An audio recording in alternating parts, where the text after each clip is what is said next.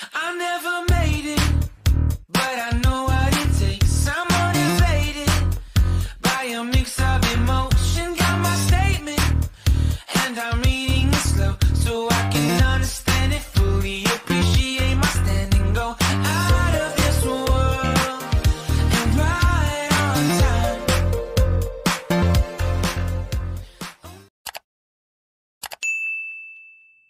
Hi guys! Welcome back to my channel! For those who are new to this vlog, I'm Buyot Crisostomo, your not so beautiful vlogger but has a positive mind and beautiful heart. So for this video, I am really excited to share with you guys. Alam ko nabasa na ninyo kung ano yung magiging vlog natin ngayon, what is the video all about, kasi nakita nyo na dun sa thumbnail and dun sa title ko. And I'm really excited to share with you guys my updated Kili-Kili routine. So, I've been using these products for almost 2 months na. 2 months ko na siyang tinetest and so far, nakita ko naman na nagkaroon na ng improvement yung Kili-Kili ko. I am very excited to share with you guys what are these products. So, if you are interested kung ano yung mga products na yon, please keep on watching. So, ayan na nga. Pag-usapan na natin yung Kili-Kili ko. Unang-una, meron na akong dating video about my Kili-Kili routine and so far, honestly, there are times na hindi ko talaga siya nagagawa. Lalo na kapag busy sa school, busy sa work, sobrang daming ginagawa ngayon. Kaya, ayun, madalas hindi ko siya napapractice. So, eto nga, last January, na-try ko tong product na to and I am really amazed. With the result. So, honestly, hindi naman ganun ka-perfect yung Kili-Kili ko. And hindi rin naman siya, hindi ko siya masasabing perfect. Pero, I think, naging better siya after kong ginamit yung mga products na to. Short background lang guys, yung Kili-Kili ko, hindi siya pawisin na Kili-Kili. And, hindi rin naman din siya ganun kaputian. Sakto lang. So, gusto ko lang kasi na gusto kong mapaputi yung face ko, yung katawan ko. Siyempre, mas maganda sasama mo na rin yung Kili-Kili mo. So, at least, kahit hindi ka man ganun ka-sexy, bawing-bawi naman sa Kili-Kili, diba? So, yun yung gusto kong i-share sa inyo.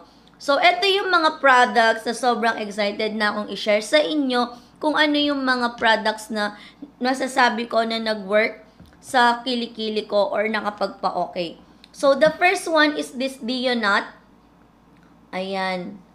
Deonat Aloe Mineral Deodorant Spray. And by the way pala guys all these products are not sponsored. I am not affiliated with any of these products. I bought them using my own money. So itong review na to as a buyer and a satisfied user of these products. So punta na tayo ulit dun sa Deonat. So etong Deonat na to, nabili ko siya sa Watsons. And ito na yung pangalawa kong bilhin ng Deonat. So, sobrang tipid lang niyang gamitin kasi unang-una para sa akin, sobrang hygienic nitong gamitin. Simula elementary hanggang nag-work ako, never ako nag-a-apply ng mga deodorant sa Kili-Kili ko. Kasi unang-una, hindi naman siya bumabaho. And pangalawa, hindi nga pawisin yung Kili-Kili ko. So, hindi talaga ako nag-a-apply ng mga deodorant kagaya nito. Napag-decidean ko lang na gumamit nito ng deodorant kasi nga, gusto kong mapaputi yung Kili-Kili ko. Ito yung current na ginagamit ko, yung Aloe Mineral. So, what I like about this one, it is antibacterial, paraben-free, and aluminum chloride free. And then, it has 100 ml,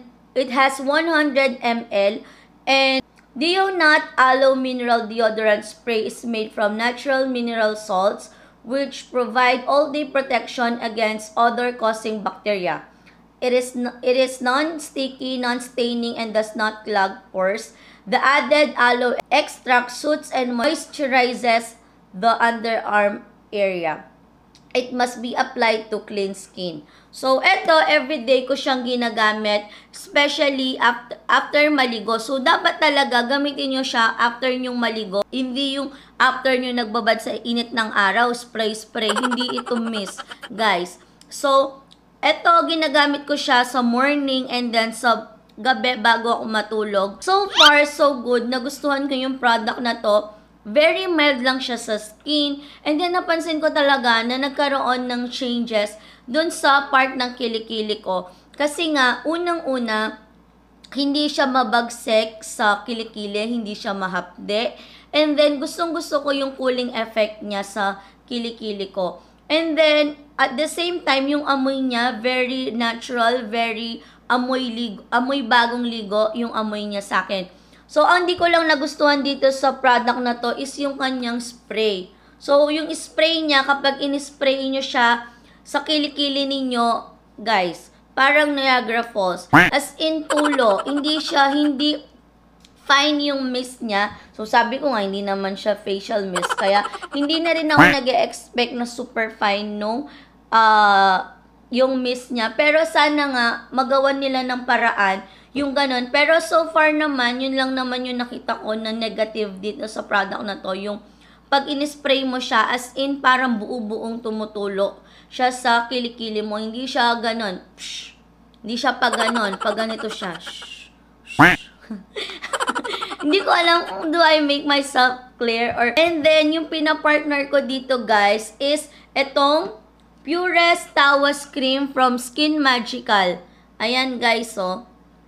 This is the Purest Tawas Cream with natural antibacterial agent with SPF 60 with glutathione. So, ito yung pinapares ko dito. After kong gamitin ito or after kong ilagay ito sa kilikili ko, ito yung nilalagay ko. Actually, hindi lang naman siya para sa kilikili. Pwede rin siya sa siko ninyo, sa tuhod ninyo, sa sakong ninyo, sa batok ninyo, or kung ano yung part ng kilikili ninyo na gusto nyong paputiin.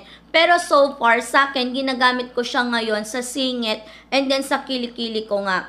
So, ganito yung itsura niya. Ayan. Yung amoy niya, hindi lang ako masyadong fan ng amoy niya kasi di ko alam, di ko siya masyadong bet. Parang, yung amoy niya, parang amoy lumang gamit na nakulob sa aparador. Parang ganun yung amoy niya. Pero, sa performance niya, para sa akin, okay na okay siya. Siguro nga kasi, natural, it is natural and it has antibacterial agent. So, bago nyo idot-dot yung kamay ninyo, kahit kilikili lang yung nilalagyan ninyo, make sure na malinis yung mga kamay ninyo, nakaligo kayo or nakapag-sanitize kayo ng kamay. So, ang gusto ko talaga dito is nakaka-eliminate talaga siya ng body odor and at the same time, nakaka-whitens siya. So, actually, na-discover ko to nung nabili ko tong product na to nung Feb. So, nabasa ko yung kini-claims niya na whiten underarms, dark spots, it treats acne, eliminates body odor. So, na-realize ko na bakit hindi ko pag-combine itong Deonat at saka itong Pure Tawas from Skin Magical. So, luckily, sobrang swerte ko naman. Nag-work naman siya sa akin. Wala akong naramdaman na itchiness, irritations, hindi ako nagkaroon ng rashes. So far, naging okay nga siya sa akin. So, ipapakita ko na sa inyo kung ano yung itsura ng kilikili ko ngayon. Paano yung itsura niya. So, don't expect much from my kilikili kasi hindi siya ganun ka-perfect. Tao lang ako. And yung kilikili ko, ganun din. Hindi siya perfect. I am not perfect and my kilikili is not perfect. So, don't expect it to be perfect. So, ito yung na yung kalagayan ng kilikili natin ngayon. So, ito pala yung suot ko. Ayan. Nakapang, anong tawag dito? Wait lang. So, nakapang gym outfit ako. Kasi maya-maya, after kong alisin tong makeup, mag-workout na tayo. So, eto na. Eto na talaga. Ipapakita ko na sa inyo yung condition ng kilikili ko ngayon. So, ayan. Eto yung kilikili ko ngayon, guys. So far, napaputi niya talaga yung part na to. Eto. So, eto na lang yung kino-consider ko niyan, yung mga nandito sa gilid. Yan na lang yung gusto kong mapaputi talaga. Pero so far, napaputi niya na talaga yung kilikili ko. And sobrang nag-work talaga siya sa akin. So, ayan yung kilikili ko. Hindi siya perfect, guys, ha. And then, ayan. Ito yung part na gusto ko pang pumuti. So, sa 2 months na paggamit ko ng product na to, ganito na yung naging kondisyon ng Kili-Kili ko. Ayan. Another thing pala, kapag ginagamit nyo yung products na to, once na may naramdaman na kayo na something na nangangati kayo, nagre-redness, or nangangati yung pakiramdam ninyo, itigil nyo na kasi baka hindi nyo siya hiyang. So, another disclaimer, if it doesn't mean na nag-work sa akin yung product, mag-work na din sa inyo. And vice versa. Kapag nag-work sa inyo, pwede rin hindi mag-work sa akin. So, ganun lang yon.